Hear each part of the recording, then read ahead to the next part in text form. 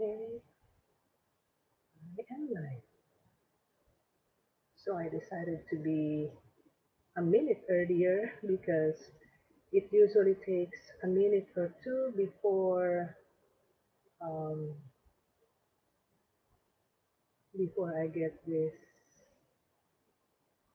message that I am live and before any participant or any subscriber will be able to see it. So anyway, I am here for my Straight from the Student Substitute Stories number 23. I haven't done it for a week because I was thinking I will just make a compilation of the notes that I have and then I will start sharing them with you. So, anyway, welcome, Night Slasher. Thank you for being here. The Meme Slayer, thank you. Welcome. Hello, Aviation Team. Welcome also.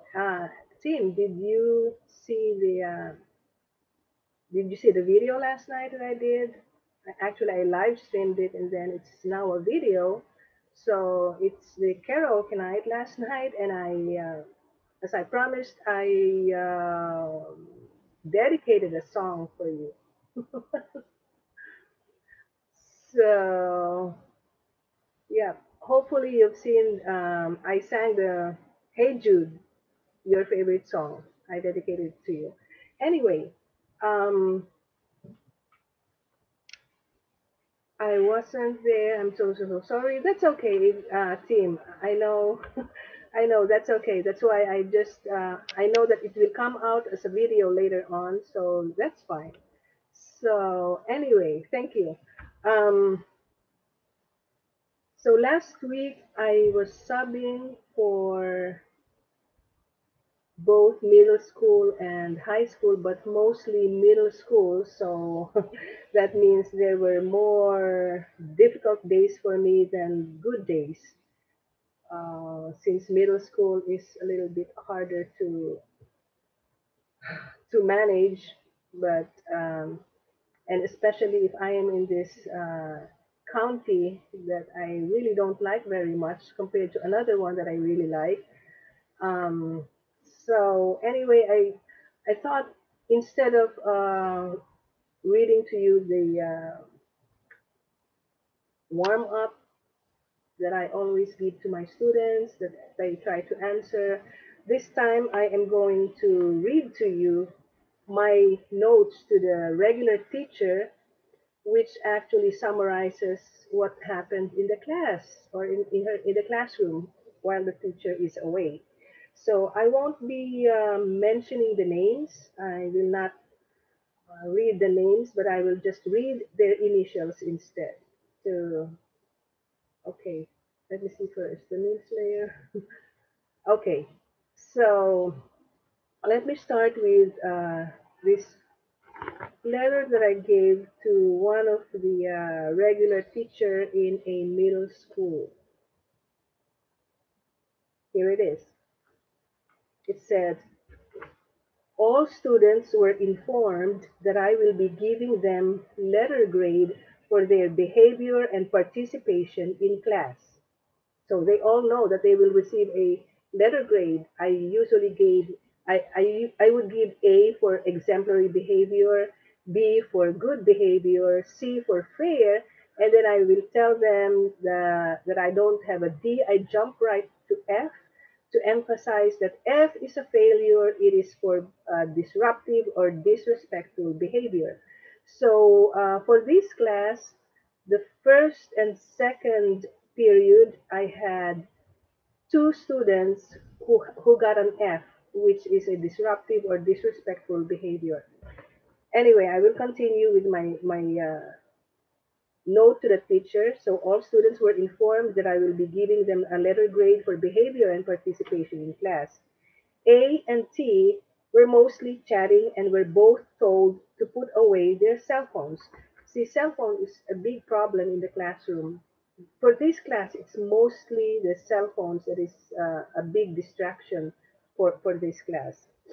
I, L, and G, so three of them, were also mostly chatting, and were all distracted by one of their cell phones. So there was this one girl who had a cell phone, and they were all browsing on it together as a group. So could you just imagine what kind of distraction that is causing? Because they were giggling and laughing, and so it was a distraction. So I told them to put away the cell phone. She was hardly doing her work and instead drawing on her sketch pad. This student, she doesn't care. She didn't care a bit. She was just drawing on her sketch pad the entire class period. Even if I tell her to start working on her activity for the day, she wasn't paying attention. So another one, V was really quiet, but he was mostly staring blankly, like he was physically present but mentally absent. I have some students like this. They're not talking, which is good for me because it's not disrupting the class, but they're just staring blankly on the wall. So they're physically present, but oh, I mean they're physically present, yeah, but mentally absent. So I just let them be. There must be something going on in their minds. um, Somebody from ISSP came to get the class activity for G. I told him to take a picture of what's on the board, but he left soon after, so I was not able to give the two handouts. I later called the ISSP to inform them that the handouts for G were still there, and this staff didn't even care. So I was thinking, if the staff won't care, what's going to happen to the students? So anyway, the ISSP is the place where students go if they are suspended. For the next period, I put a note here. It says D was told to put away his cell phone 3 times. 3 times. I did not ask one more time because he was just ignoring me, and I find that very disrespectful. He did not do any work. T was told to put away his cell phone, and he was hardly doing his work. He was told to put away his cell phone twice. D was also told to put away his cell phone. He was also wandering around the classroom and was not following instructions, which is very typical of middle school students when there is a substitute teacher. W was told to put away his cell phone again, and he hardly did any work. C was distracted too much by chatting with T, so there was a lot of chatting in the classroom. M also hardly did not work and was told to put away his cell phone. C was quiet and trying to do her work, but she seemed to be having difficulty. P was told to put away his cell phone twice, but he would readily comply. He seemed to be doing his best on his work, and I appreciated that he was quiet. The rest of the class was great. And then for the next period, this class was really loud when they came in. J was chasing M around the classroom, going on top of the chairs and tables. She was later browsing on her cell phone. T was told to put away his cell phone 5 times right at the beginning of the class. So I kept on telling him, but he just wouldn't listen. Every time I turned around, he's back on his cell phone. He was either browsing or texting. He later told me, "Okay, leave me alone. You are like a copywriter." So that's what he told me the last time I told him to put away his cell phone. M was loud, wandering around the classroom and hardly doing his work. I was loud and was told to put away her cell phone 2 times. So this classroom, I think, I don't know why most of them were just on their cell phones and would not listen if they're being told to put away their cell phones. I don't know what's with the regular teacher.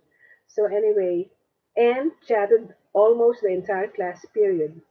I reminded him at 12:44 that he has not even started his work. Usually when I leave a note, I put the time to be very detailed on my report so that the teacher will know that it's past 30 minutes or so and the student hasn't started anything.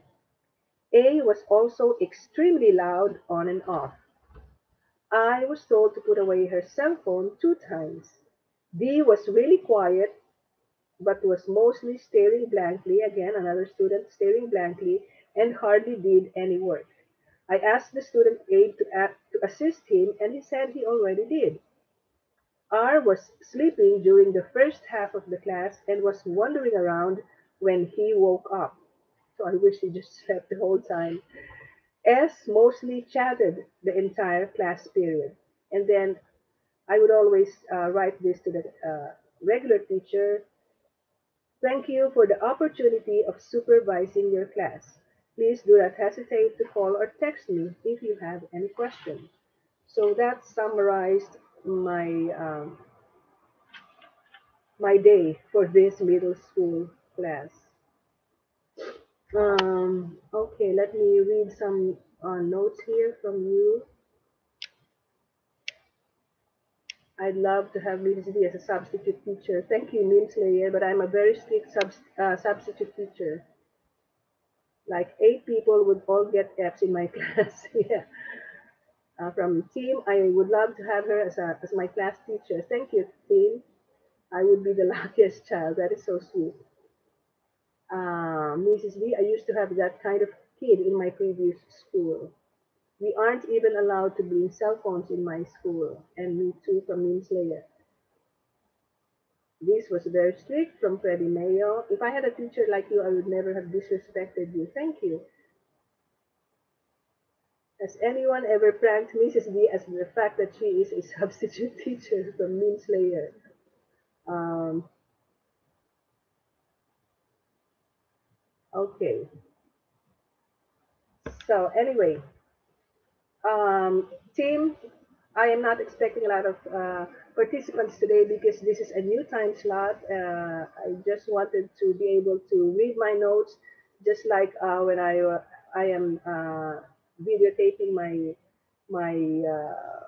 segment, my this segment. So it's okay. I'm sure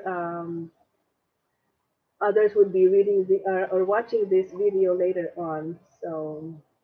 Oh, potato D, a potato. Hi, Mrs. D. Good morning. Good morning to you too. So anyway, besides the letter that I just read, I have here some notes that I will just read to you so that you will know how the students are behaving or what kind of students we have nowadays. Okay, so the first one is M lied to me about her name so that I could not follow through with her behavior. See, when I do a subbing, I would always make a seating chart. I would put a seating chart on a piece of paper, and then I will write the names of the students so that I know each and every one of the students' name, and I can write notes to the regular teacher, very detailed report, and with the name of the student. I don't just say some of the students or one of the students. I would write the name of the student so that the teacher will know.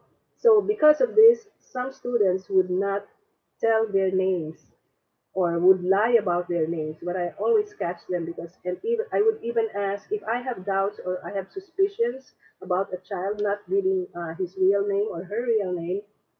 I would ask for the student ID number, and that's where I catch them. So if they can't give me their school ID number, then I would call security and have them kicked out of my classroom. That's how I am able to find out if the child or the student belongs to my class, or if he or she is skipping from another class. Okay, so next one, S kept on changing seats even though I assigned seats to everybody, or I told them not to change seats at the beginning of the class period. M has been very, very disruptive in class. L was playfully kicking other students and disregarded me when I apprehended her. There's a lot of students who are always playing like it scares me that they're going to be hurting each other. Okay, another one. Jay did not do any work today and in the previous days when she came back from ISSP. She also did not turn in any work that I had her to do while at ISSP. Usually, you know, the students would have something to do, even if at the even if they're in the ISSP room, they would uh, have the what's supposed to be the activity for the day. But They don't care. They just wanted the time to be over and just go home. That's all they wanted to do. So they don't care. Anyway, the next one, M was playfully was playing tickle with three other boys, which was inappropriate behavior in the classroom. So there was this girl, and you know, she was tickling three other boys, and they were getting loud, and I just thought that it was inappropriate because the way they were doing it didn't look good to me. They were tickling different parts of the body. So anyway, R yelled at the top of his voice, which caused a big disruption in class. There's always a student who would always be out of the blue or all of a sudden would be yelling at the top of the voice. I don't know why they like to do this. They are seeking attention. Probably they don't get any attention in their homes. uh, H was excessively talking and even singing at one point. It's always somebody who's gonna be singing out of the blue, just sing. I mean, I don't mind if they're at level one or they're just whispering, but if you would just sing out of the blue and sing it loud, what are you trying to do? Why you're trying to disrupt the class? So I always write a note about that to the regular teacher. Um, C lifted a chair up so that one student could not have a seat and placed it in the middle of the classroom, thinking that it was funny. So this student, she just took the table and chair. She she carried it, and then she was like going around first in the classroom and then put it in the middle of middle of the room. And so all the students were looking at him and or looking at her, and she was just trying to cause a disruption. So I don't know about these students. And then uh, R was being very loud, talking back. And when I told him that I will write him a referral, he said it won't make a difference. See? So for these students, they don't care because they think that it won't make a difference. Sometimes it is the behavior of the students. I think most of the time, the behavior of the students actually depends on the kind of teacher they have, because there are teachers that are really strict, they discipline their students, and there also are teachers who don't care. So they don't even care what their students are doing when they are away. So I actually had a lesson plan from a teacher in a piece of paper that was crumpled and torn, and I was thinking, this is so unprofessional. So if the teacher is unprofessional, what could you expect from the students? Okay, let me see the comments right now. If there's any comments,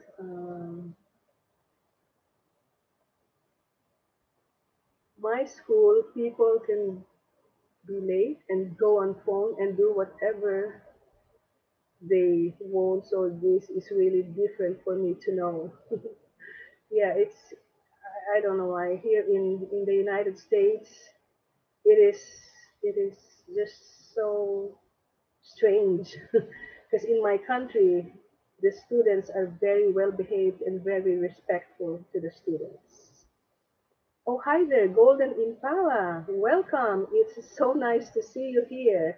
So, see, if I change my time, I sometimes come across the subscribers who has never, I mean, rarely been in the live streams or in my videos. So I'm glad to see you, Golden Impala. The meme slayer, you live in Ireland? Okay. Golden Impala, I miss you. I miss you too. Okay. Hawking Red is here. Good morning, Mrs. D from Hawking Red. Good morning, and I hope you will have a good day today. And thank you for being here. Okay, team, I'm not advertising, but I'm going to be doing three Robux or Roblox. Give on my channel DP times in a while.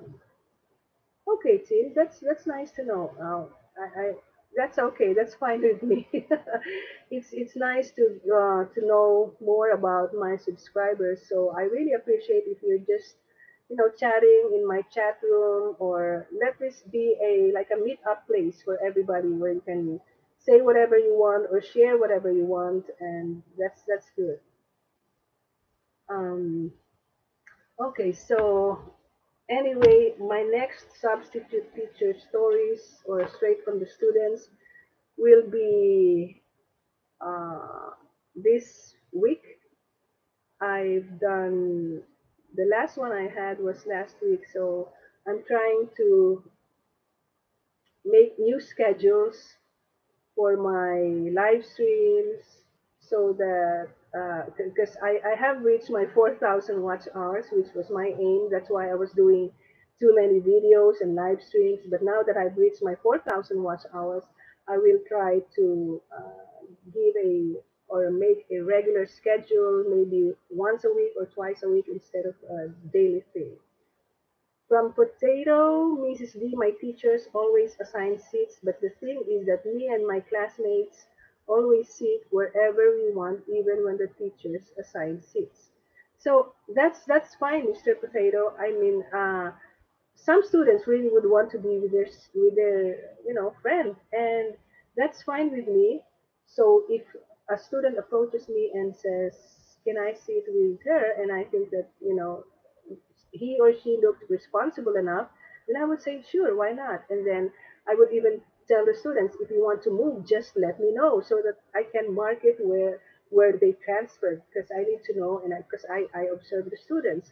So I may be strict, but I also, I'm very considerate. So if they approach me nicely and ask for something, sure, why not?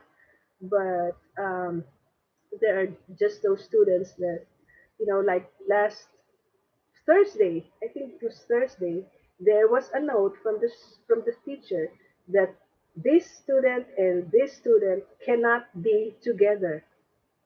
So I think it's causing a problem. They're not supposed to be together. So at the beginning of the class, I looked for them. I asked for their names, and they were already seated together. So I said, you will have to move because you're not supposed to be sitting next to each other.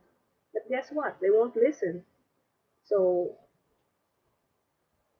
those kind of students, I would not insist, because and they will just be aggravated, and they will be more disruptive and disrupt the whole class, the entire class period. So what I would do is I would just be uh, close to them all the time, and I would even say, if you will not keep if you will not stop talking, if you've been continuously talking and not doing your work, I will be sitting right next to you.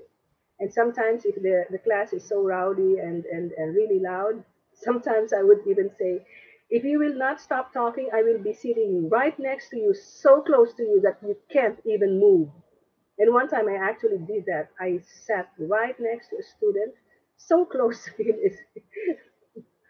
So, sometimes I tell them, try me. Because when I say something, I really do it. So anyway, there's those students that are really quiet and likes to do their work. Those students that are really good, or A students, those are the students that really like me, because they like that when I'm there, the class is quiet and they're doing their work. Because with other substitute teachers, they don't care. They're just there to babysit the students. So they don't care if they're doing their work. They don't care if they're loud. So these students, the A students or B students, are the students that really like me to be their substitute teacher. So anyway, I am glad that you are able to come to my live streaming this morning. And like I said, I'm happy to see those whom I haven't seen for a while. So thank you for being here and thank you for participating. I will be. Oh, Chester just came in. Chester, I am about to sign off because it's been 25 minutes. And so I would just like to make a few announcements. I would be live streaming again tonight. I don't know yet what we whatever it is, I will live stream tonight, and I will announce that later. And also on Sunday, I will be live streaming. Might be for my coming outreach to the street children in Manila, because like most of you already know, I will be in the Philippines from November. I'm actually leaving Jacksonville on November 2nd and will come back on the 14th, but I will make a stopover in Chicago and in Shanghai, China.